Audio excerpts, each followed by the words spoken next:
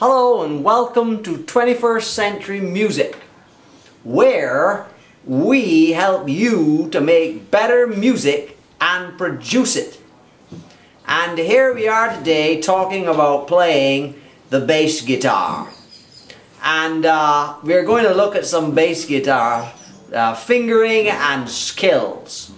Now, the object of playing on the bass guitar is to try and find a comfortable position where you can play a scale without stretching your fingers too much. Now, for example, you could play a major scale like this.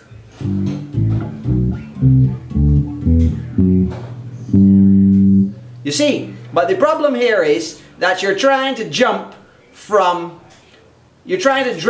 across quite a large span of frets, and your fingers can't quite make it, huh?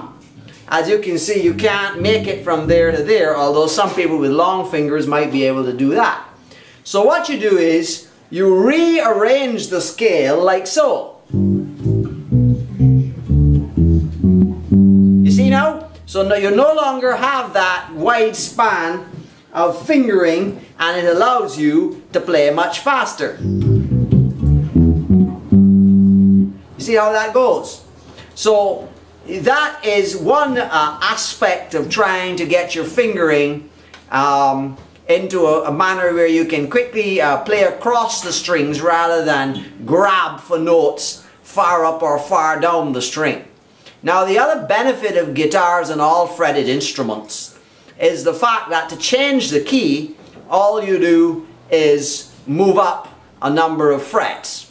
So, for example, here we're starting on G, and if we move up a fret, we're starting on A, and we can play the same major scale.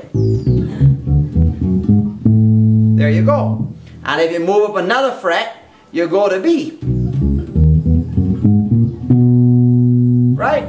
So we don't want to burden you too much today, but once you get the basics down, once you really know the positions on the fretboards and what the notes are, assuming you want to know the notes and you're not just playing by ear, which many people do, your mastery of the bass guitar is going to depend upon synchronization between the fingering over here and the fingering over there.